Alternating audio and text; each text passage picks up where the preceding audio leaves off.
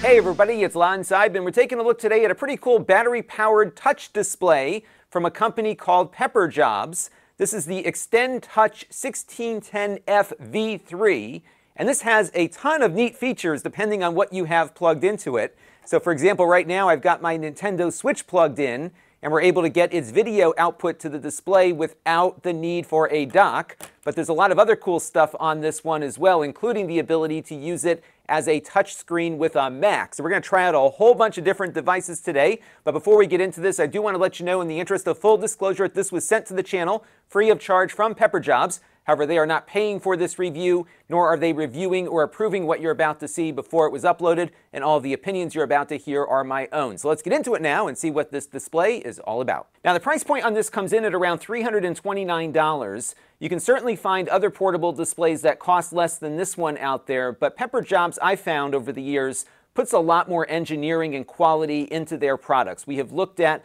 a bunch of stuff that they've manufactured in the past, including a mini PC that performed better than all the other mini PCs it was competing with out there, along with a really cool TV remote and other accessory items. They do go above and beyond. They don't just pump out some generic stuff. And you'll see as we work through the feature set here that this one certainly follows in that tradition. Now, this is a 15.6-inch IPS display. It is running at a 1080p resolution, and you get about 300 nits of brightness at its full brightness level. Now, if you are running on battery, you'll get about 5 or 6 hours of battery life out of the display, provided you keep the brightness at about 65% of its maximum. If the battery runs out, what it will do is draw power from the host device if it's able to do that. I don't think the Switch can provide that power, but a laptop, for example, probably will if it's plugged in via a USB Type-C port. So the useful length of time will vary based on device, but there are a lot of different ways that you can make use of this display to maximize it. And of course, you can plug the display in either to a USB power source that's plugged into the wall or to an external USB battery to extend it out further. Now, this is not going to be something I'll recommend for hardcore gamers because it maxes out at 60 Hertz. The input latency is about what you would typically see with one of these portable displays, not as good as a gaming display might be. There's no game mode on this one either to speed it up. It's not bad. I'm not detecting a lot of input lag, but it feels about on par with projectors and other portable display devices that I have tested. Now, this is not going to be a display that you use for professional video grading or photo editing because it only covers about 72% of the NTSC color gamut, and it runs at a 700:1 contrast ratio.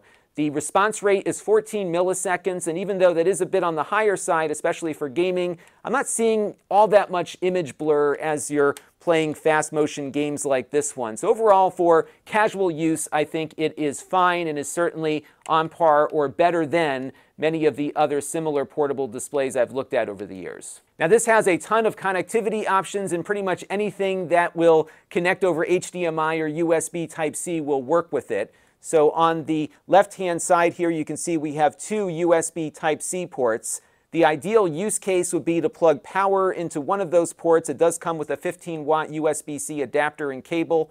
And then the other port I would use for plugging in your Switch or your laptop or something like that. Then you can have it kind of run indefinitely with that power source. But you also get a full-size HDMI plug here, and that's great, so you don't have to walk around with some micro or mini cable. You can actually just use a regular HDMI cable to plug right into it. And in a few minutes, we'll plug in a Google Chromecast so you can see how that all works. Additionally, you've got a headphone jack here, but there are stereo speakers built in, one on either side of the unit here. They actually sound pretty good for a little speaker, but of course it'll sound better with headphones. The audio comes into the display from the USB-C or the HDMI output. There is no other analog audio input. I'm not seeing any VESA mounts here on the back, but of course it does come with the stand and cover combo that I'll show you in a second. On the other side, you've got a USB-A port, and this is a USB OTG port. So if you have one of these portable keyboards with the dongle, you can plug the dongle into the port and have the keyboard work through the single connection back to the computer. And that's another thing we'll demo in a few minutes here. This is your power button, and then you've got a multi-function switch that can adjust things as you're setting things up on the display. And I'll show you that as well when we get everything hooked up. With the stand here, this comes in at around 1.5 kilograms or 3.3 pounds. It is a bit on the heavier side, but again, you've got a big battery in here and a pretty robust feature set, so there are some compromises on the weight. But it feels very nicely constructed.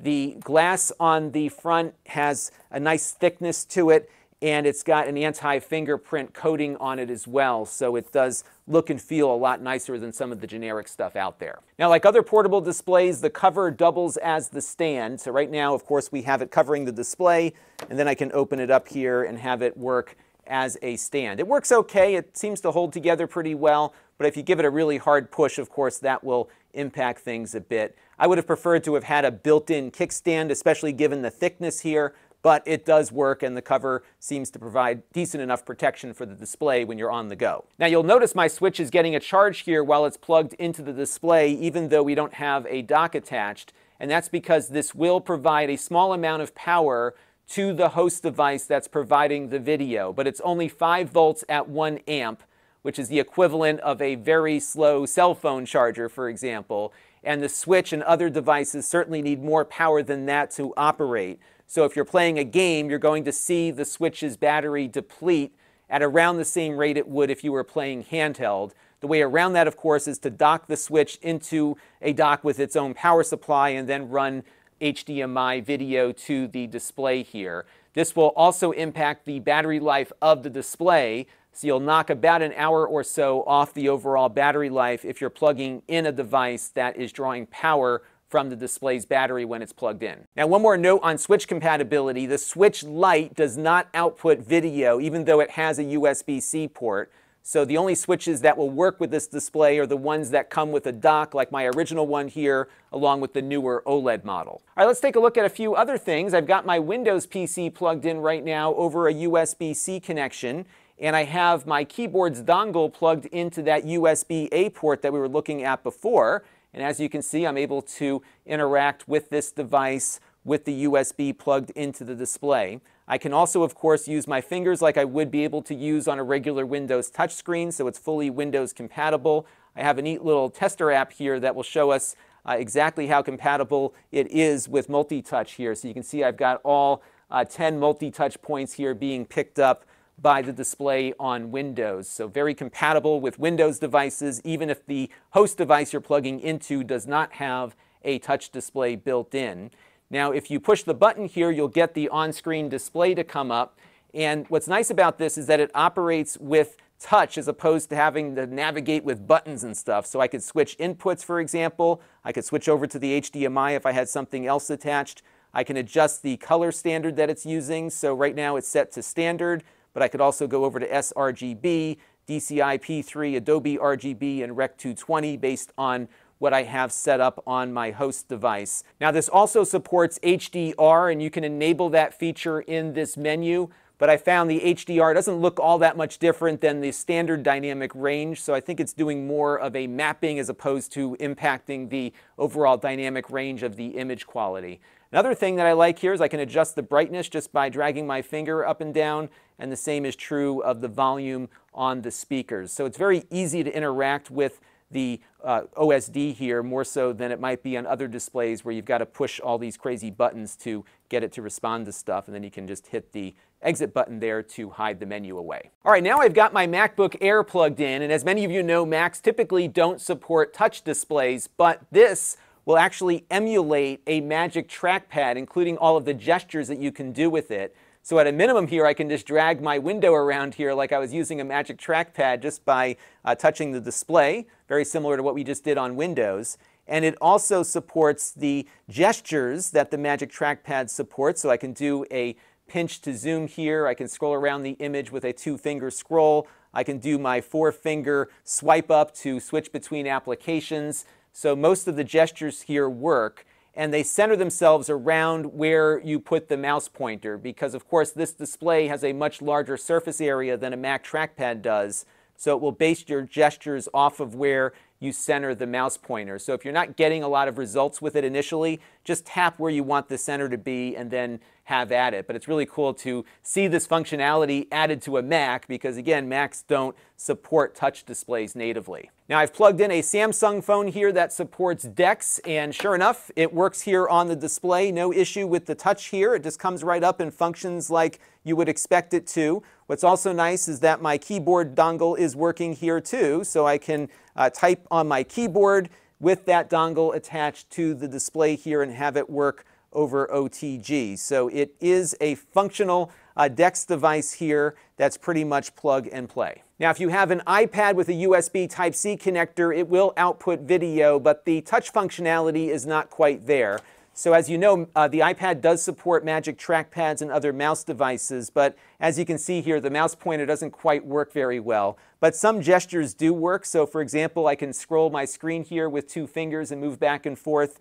So there is some limited touch functionality, but for the most part, this is going to be mostly a display output. However, the OTG support with the USB there does work, so you can use your keyboard and mouse combos with this and have them work like they did on the other platforms. Now, as we continue our lightning round here, I thought I would plug in the Steam Deck and see what happens. This, of course, is a device running with a customized version of Linux for gaming. And if I plug in my USB-C cable, you will see the Steam Deck will give us a warning about the charger being too slow. That's that 5-volt 1 amp thing we talked about earlier. But check this out. The touch works on it, no problem. So you can get that touch functionality to work here on the Steam Deck using this display without any drivers. It's just plug and play. So I thought that was a nice surprise. Now, just one note on the Steam Deck, like the Switch, it only has a single USB-C port, and you're not going to get enough power out of the display to charge it while you're playing games. So you will need to get a USB-C dock for it to work with its own power source. And that, of course, will eliminate the touch compatibility because your video will be coming through the HDMI versus the USB-C. But the HDMI does work quite well. And as you can see here, we've got my Google Chromecast attached here, and I'm able to use that actually powered by the display. So what we're doing here is running the USB-C port into the Chromecast for power, and then its HDMI cable is plugged into the HDMI port here. And because I still have the USB dongle attached, I get my mouse functionality here over OTG. So you can use a keyboard with it like we were on the other platforms, but of course the touch here does not work. And if we jump into Netflix on the Chromecast, you'll see that it does detect the HDR video capabilities of the display. It's showing HDR here, and I can go ahead and play this back and have this HDR video play back properly on this display. Like I mentioned at the outset, the image quality isn't all that much better than just watching a standard dynamic range video, but it is properly mapping the colors here, and it looks pretty good for a 1080p display.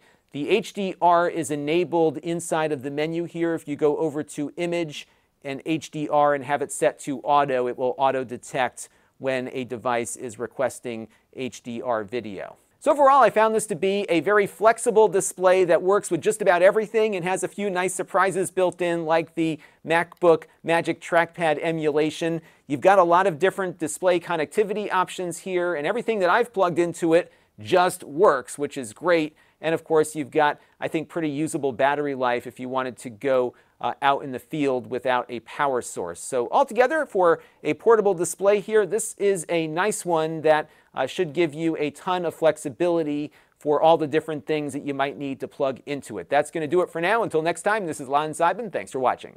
This channel is brought to you by the Lon.TV supporters, including gold level supporters Chris Allegretta, Brian Parker, Hot Sauce and Video Games, Baby Metal Fox God, Tom Albrecht, Amda Brown, Matt Zagaya, and Tech Time with Eric. If you want to help the channel, you can by contributing as little as $1 a month.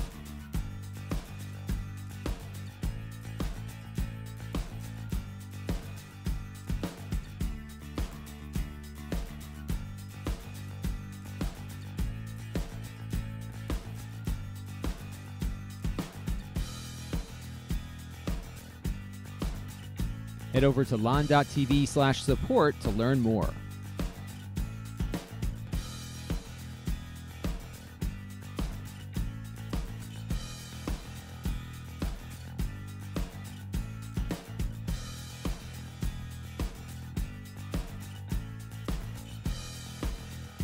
And don't forget to subscribe. Visit Lon.TV/S.